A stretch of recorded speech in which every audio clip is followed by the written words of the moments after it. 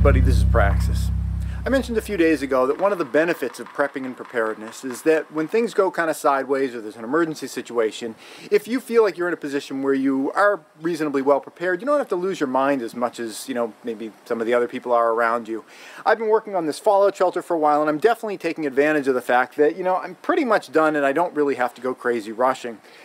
The thing I've been working on the past couple of days is this retaining wall. It goes all the way from there over there. The purpose of the retaining wall is to elevate this so that I can get just more dirt up on the top of the thing here. But that said, it has a functional purpose, but I also want it to be attractive, and that's what I want to talk about in this video, is how to build, well, at least what I think is an attractive stone wall. I love working with stone. It has a feeling of like kind of classy permanence as soon as you put it in there, and it's just really, it's one of the most satisfying kind of building materials that, I occasionally brush with. And I want to talk a little bit about my technique today. Now, oftentimes I think when people think about a stone wall, if they see like you got some big stones and here's some smaller stones over here, you would think you want the big, heavy, like, load-bearing stones on the bottom and then kind of go up with the smaller stones up on the top. But you actually kind of wanted to do it a little bit backwards from that.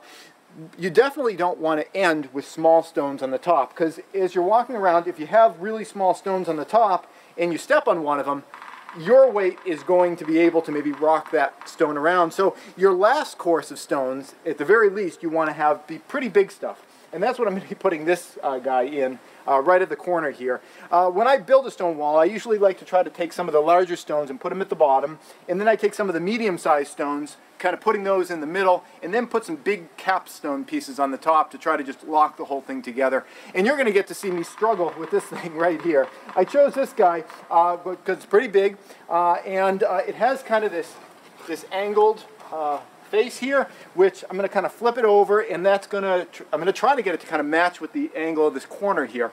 Also, this stone, you can't really see it from your angle, but it's thicker on this side than it is on this side. It kind of tapers down to a wedge, and the way that this wall is at present is that this area here is higher than here. I'm not sure if it really shows very well on the camera, but this is about maybe 3 or 4 inches higher than this surface. So I'm going to put the thicker part of the stone here and have it kind of taper up towards the end edge over here. Now, I've done a bunch of stone walls, but that doesn't mean that when I put this thing in, it's going to necessarily work really great. I'm going to kind of have to see with you guys how it looks. But the first step is to kind of put it in there and see how it goes.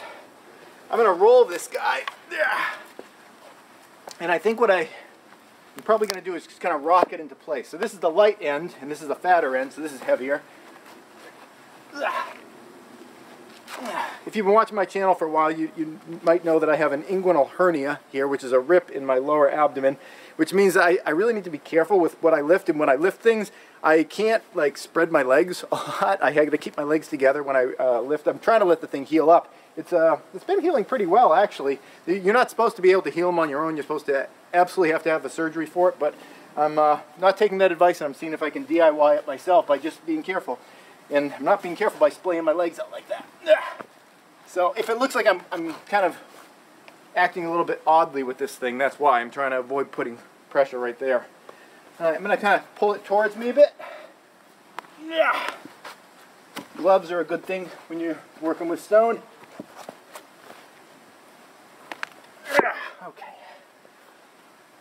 It's getting there. I think we'll slide it this way a little bit. It's a frustrating thing with having that hernia, is like there's so many easy ways of moving this around, but I'm like, I gotta handicap myself by keeping my legs kind of together. Here we go. You're gonna get a butt shot here. Okay. Yeah, something like that works pretty well. In this stone, it's a pretty heavy stone. It rocks a little bit. What I think I'm gonna end up doing is I want to keep it like this, not like that. So what I'm gonna do is I'll find some thin stone, slide it under there, pack some dirt around it, and that'll be just fine. Then you backfill behind it. What really locks it in is when you get plants growing here. The roots grow all around everything and lock the whole thing in.